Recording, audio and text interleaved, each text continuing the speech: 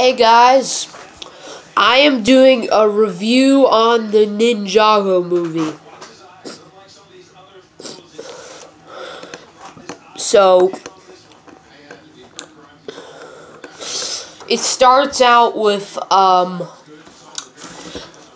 young boy, and he's being teased, so he goes into a cheese shop, and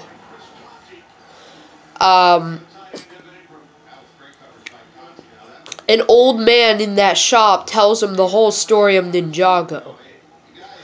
It starts with a young boy named Lloyd, whose father is evil.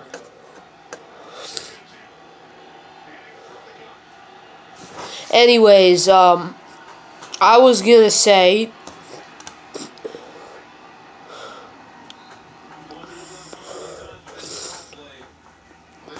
the back of the suit kind of looked like the Kraggle from the Lego movie, if you know what I mean.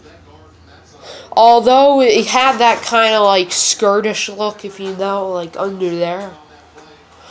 Anyways, I have a couple more comments and then this video is done.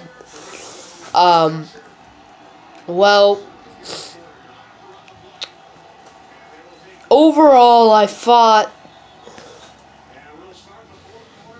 the jokes in these movies are just getting old. I mean, there were a couple good ones, but the jokes made the movie awful.